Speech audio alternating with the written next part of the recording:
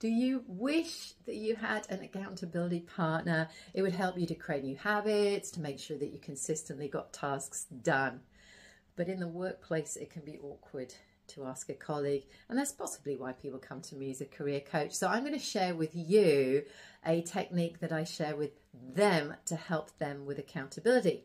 Because of course, I'm delighted to help with accountability, but ultimately as a coach, my aim is to get you to be accountable for yourself, because you are with yourself every single day of every single year. So you're your best person to be an accountability partner.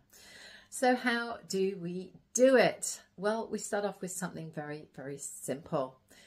We do habit tracking or task tracking. I'll call it habit tracking for now. So habit tracking is very, very simple. Get yourself a piece of paper, create a grid, or find a calendar that's empty, or look for an app and use it to track your task or your habit that you are working on.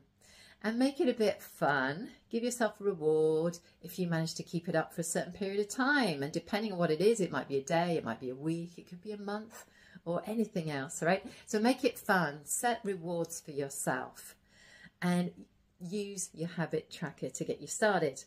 But you may say to me, but Fiona, there's something else going on. It's like I'm stuck. It's like there's two parts of me, and one part wants to do this thing and the other part is fighting. So if that sounds like you and you feel that actually it's more of a mindset shift that you need, please don't hesitate to get in touch. Of course, I do give a free 1-hour chat so you can learn how I work. We can look at what your problem is. We can see together how we can solve it. So you can do that very simply. Send me a message or have a look for the link in my bio.